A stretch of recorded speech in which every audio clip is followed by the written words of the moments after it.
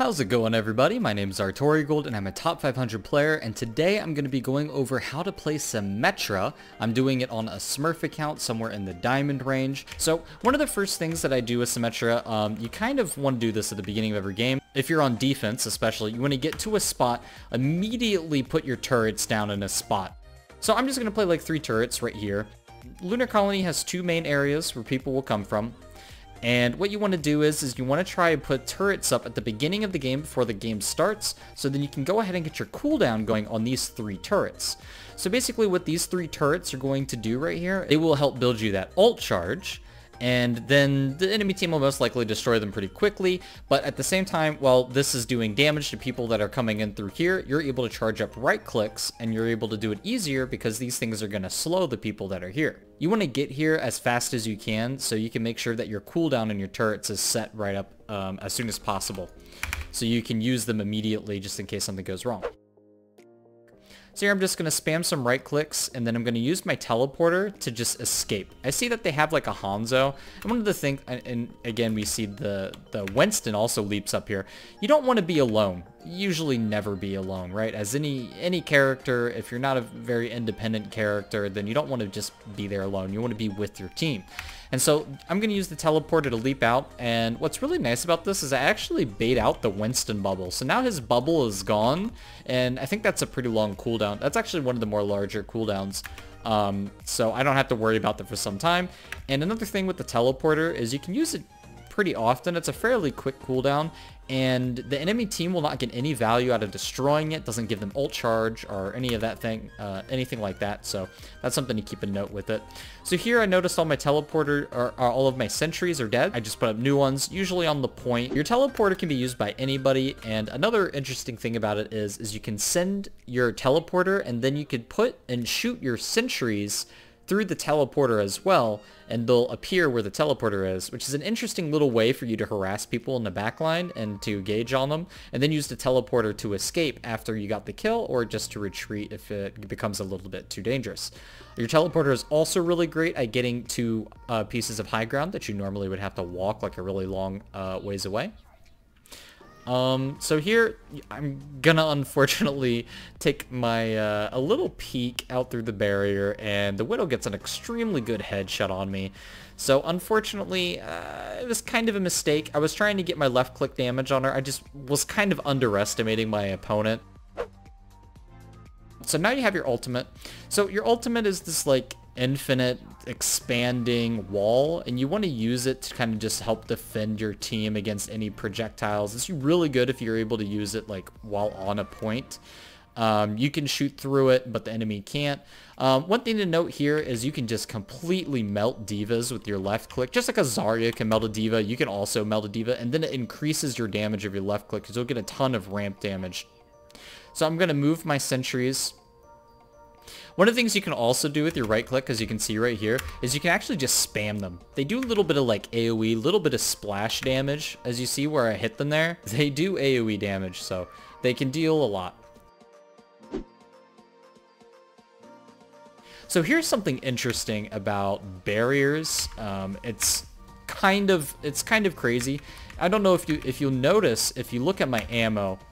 So when you shoot at a barrier, it's not really effective because you don't do that much damage to barriers, but with the Symmetra, as you do damage to a barrier, your beam damage will ramp up, which normally wouldn't happen unless you were attacking enemy, but they changed that. So now every time you attack a barrier, your damage is just ramping up like crazy, and then you also get ammo back from doing it as well. As you see, I'm at 31 right here. As I'm shooting it, I'm actually gaining ammo, and then I actually start my ramp up damage earlier. So I'm going to go ahead and put a wall up. Great ways to use walls is that, like, you don't want to do it at like a straight angle, for example. So what you want to do is you want to do it at an angle where it's going to block the most damage. The best way to do it would either be at a diagonal angle or at a sideways angle. So anybody trying to shoot at from this angle is going to have a very tough time dealing damage. But if you do it at a straight line angle, it's only going to prevent damage coming in from this area or maybe this area, but it's not going to stop much damage coming in from here because all they need to do is just sidestep it to the left or to the right. But if you're also on the point, it allows you an area as a person that you can kind of just move in between left and right here. And so you can dance in between the barrier, which can help protect you as well. So diagonals are pretty decent. I would say it kind of depends on the situation, but you see how I'm like dancing in between that barrier for a bit there? And that's what the rest of my team can do. And I'm also just going to put some more sentries up. As you can notice, your barrier has, I think, 5,000 health. And there's only a few things in the game that could probably get through that. Even a full Bastion holding down left click and turret mode probably won't be able to get through it very quickly. I think the only thing that gets through it pretty quickly is Roadhog's ultimate actually can tear through it. If other people are helping as well. But really, it's very unlikely any damage is going to come through there. So here, once your left click damage is just busted and ramped up, you're just going to melt everybody. So that's basically your entire goal, is to do as much left click damage as possible, which is really good against tanks because they have so much health and they usually don't have ways to block it. And even if they do, their barriers are actually just going to increase the left click damage that you do as well.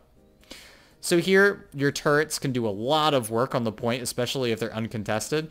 And as you notice, just melting through people. You're basically like a high energy Zarya, just extremely deadly. And it's really difficult for the enemy team to do anything about you. So we're going to go off on attack. We did really well on defense. I will say Symmetra, here's a really good teleporter, by the way. I mean, it probably doesn't need that much explanation, but I mean, this is one of the big choke points, and, you know, we'll pause to a moment where her hand is in the way, but there's this big area and gap here where the enemy team's going to be on the high grounds over here, and they're going to be shooting down at you. And so you can use your teleporter to basically just minimize the damage that you're going to take from the enemy team. For example, if there was a Widowmaker here, and she had a big sniper rifle, you know, with a little scope on top of it, and little gun, right? And she had a little ponytail.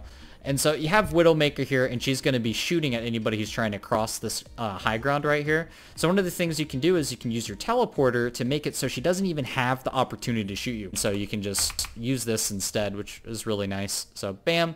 And you're going to poke for a little bit. So one of the things that you could do, which is something I didn't because I didn't really respect the enemy team, but I could have just waited for another teleporter, and I could have just teleported up here, and then I could have avoided this line of sight completely if I waited for my cooldown on the teleporter. I didn't respect the enemy enough for this, so I didn't do it, and luckily it paid off because they don't have a Widowmaker or a Hanzo, anything with a one-shot potential. So here what I'm going to do is I'm going to like slowly claim territory as Symmetra. I'm going to not use all three. I'm going to just use two, right? And so the reason I'm only using two is because I'm going to slowly claim my territory. So having these two turrets right here is basically going to make it so if anybody tries to come in from this area and push me, I can have my turrets attack them, and I'm going to be able to defend this area from them pretty effectively. But I don't want to stay in this area. I just want to make sure to deny this area for the enemy team. So all I'm doing with Symmetra is slowly moving up with my teleporters, setting up 2 sentries, keeping 1 just in case I find a better territory to move to pretty quickly with my new teleporter because it's almost off cooldown. And then I'm going to just keep firing right clicks. Until I get into left click area, I'm just going to slowly do right clicks and chip damage.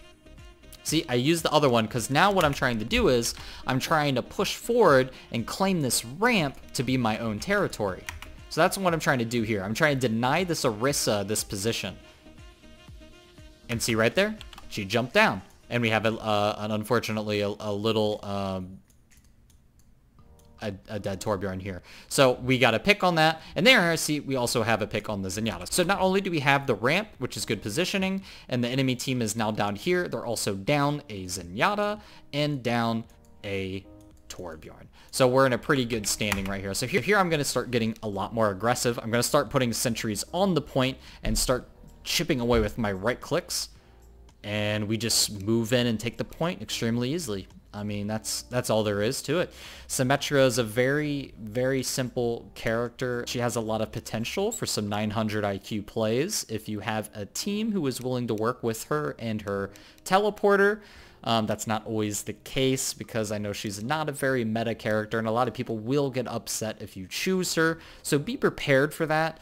But I mean, if you're playing on defense, I think nobody's going to complain about a Symmetra on defense. Things to take away with Symmetra: at the beginning of the game, be very slow paced, slowly take over new areas of territory with your teleporter and sentries, and then move to newer and closer areas to the objective. Make sure to take use of enemy barriers. If you shoot at an enemy barrier, it will ramp your damage up really quickly with your left click, and you will actually gain ammo by doing it. So take full advantage of that against enemy tanks. Use your ultimate to deny the enemy. Don't ever put it in like a straight line unless you're like in full panic mode and you really need to do it for your team. One thing that you can do is if you're in spawn but your team is having a tough time taking an objective, either attack or defense, and you think they can win it, you can actually use your ultimate from spawn because it is an infinite reaching wall, and you could try to position it from wherever you respawn to the actual objective itself, which should help your team. Make sure to use your sentries and keep 3 up at all time. It's very important. They do a lot of damage and they are kind of a lot more durable. They're much more durable than they used to be.